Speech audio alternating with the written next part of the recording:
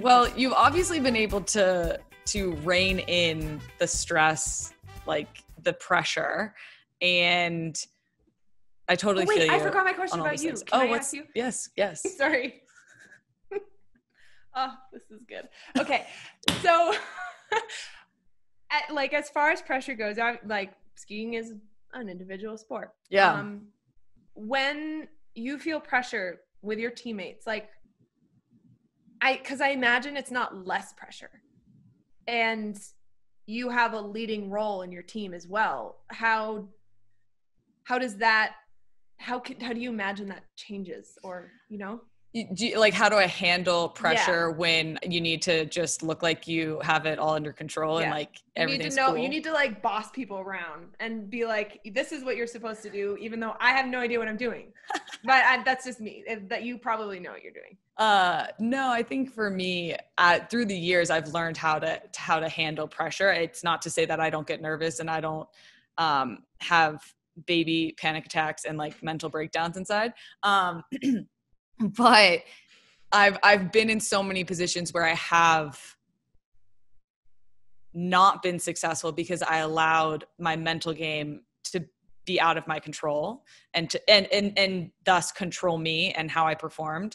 And it just, like you said, it kind of comes with experience. You just learn, mentality is a skill. It's something that you can learn. So even this last World Cup, I was so stressed the whole time because you don't want to mess up. You don't want to lose. You're you're walking a knife's edge, and at any moment it could be over.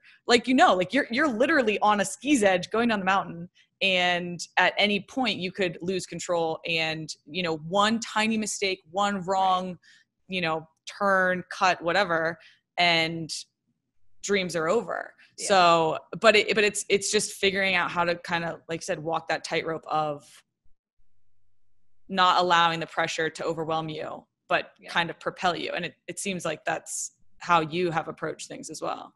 Did you still feel love for the sport during the World Cup? During those times, you know what I mean? I felt love during the games. That's when I whenever last World Cup, I was like, man, I need to remember that this isn't very fun, but I enjoyed it from the moment I got onto the bus to go to the game, walk into the locker room, out on the field. You're oh, I live for these moments, like you do, racing down the hill. But the moments in between, I obviously enjoyed myself because I like to have a good time, but, and it's about the journey. It's not necessarily about just the end product. But I do love them, but it's not to say that it's rainbows and butterflies on the field. You're stressing the whole time. But this is me interviewing you, and I know you said you could ask me questions.